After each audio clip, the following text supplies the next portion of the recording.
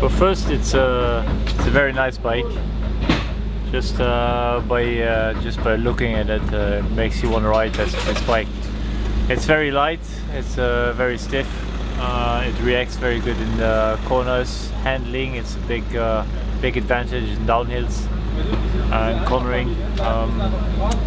Just out of the saddle, just to do some accelerations. It feels like it's very fast and smooth in the same time, and of course the weight it's an awesome weight also for production wise. Everybody can buy a very light bike, even though the riders, we're probably gonna have the most heaviest bikes from all of you, because we have to stay on 6.8.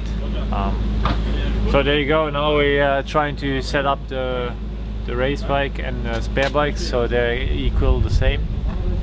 And yeah, I just like to be here around the boys and the staff, just to hang out with them, see what they're doing. And the technology has moved forward, especially with carbon, from the steel to aluminium, titanium. Now we guess all the bikes are on carbon now. It's the technology goes, the aerodynamics, stiffness, everything has been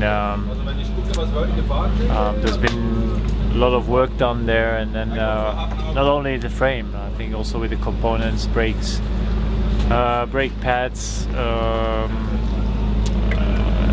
we're all in on the electronic Di12, and a lot has been done there. So as soon as you stop, I think in the technology you lose, so it's good to move forward all the time.